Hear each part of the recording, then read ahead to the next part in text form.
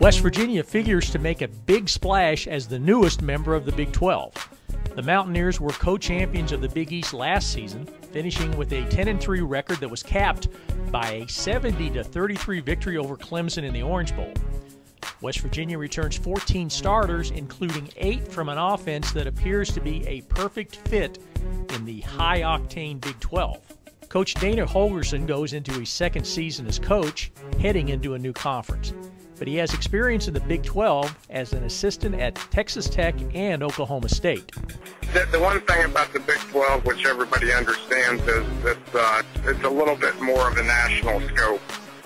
Being in the Southwest, having the TV coverage, having the big-time BCS games that everybody's been to, and playing for national championships, which Texas and Oklahoma have done. It's a national scale, and it goes from the West Coast to the East Coast. West Virginia's offense will be led by senior quarterback Geno Smith, who threw for 4,385 yards last season.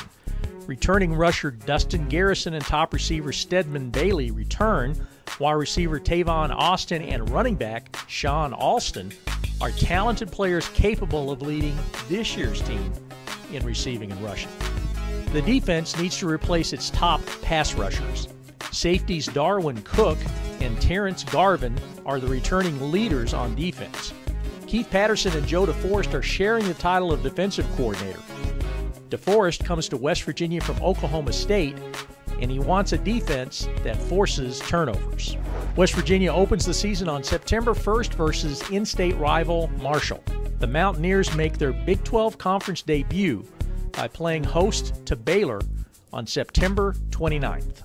For the Big 12 Digital Network, I'm Wendell Barnhouse.